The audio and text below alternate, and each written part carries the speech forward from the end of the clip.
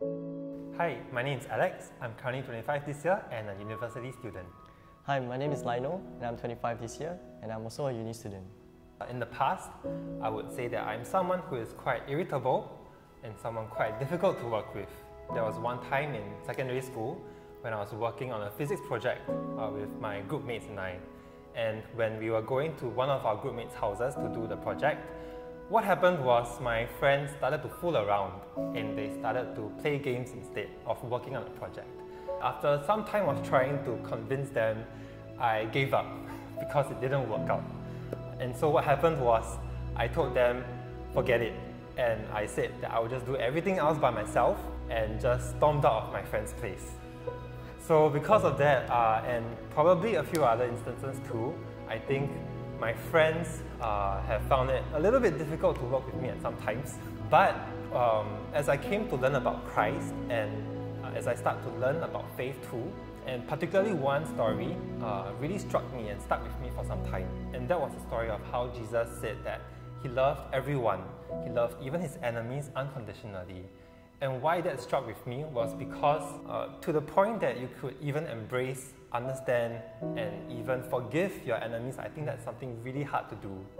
So after trying to fix my character, my bad habits, and trying to change as a person, over a few years, I found myself becoming more patient and more understanding.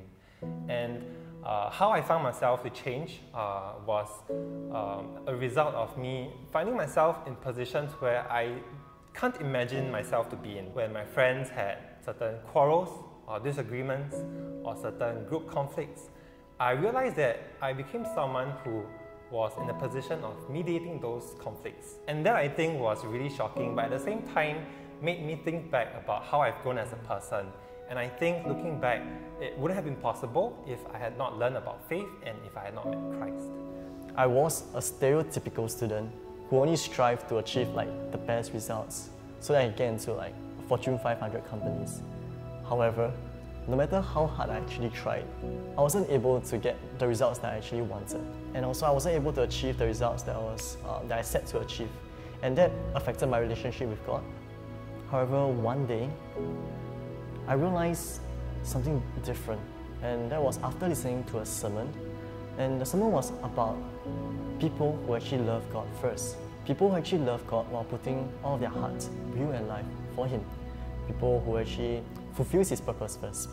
So through this, I actually came to realize that if God were to actually love people while knowing their value, then I should also know my value.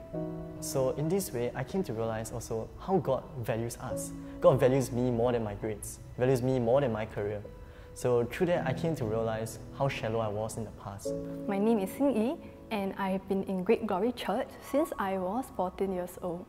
Before coming to church, I was someone who is really introverted because of my low self-esteem and low self-confidence. So I didn't dare to speak up or initiate conversation with people. When I was in primary school, during recess time, I would actually hide myself in the toilet and was actually alone most of the time. And I only returned to class only when the bell rang. My peers also didn't treat me well either, so I didn't see a purpose in socializing, making friends, or even opening up to others and also caring up for them. However, after coming to church, I was surrounded by friends who were really loving and caring towards me. So instead of judging me or looking down on me for my flaws, they never failed to help me and encourage me whenever I face difficulties or have any problems.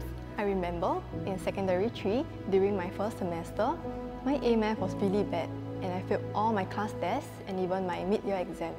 So this causes me to be really upset and disappointed with myself. I even thought of dropping this subject. However, a church sister of mine actually reached out to me, and she's really good at math, so she actually taught me the secret to resolving A Math question. She told me that it is okay to make mistakes as long as learn from it and never give up. Eventually, my A Math scored an A for my final exam, and even my teacher was really impressed and surprised by me. At that time, I realized that it was God who has always been with me, and it was God who worked through my church sister to help me resolve my A Math questions. Also, Through my sisters and friends in church, I was also able to realize God's unconditional love for me. I was also able to realize how precious I was in God's eyes, and also how precious each and every single one of us are in God's eyes, despite all of our flaws and inadequacy.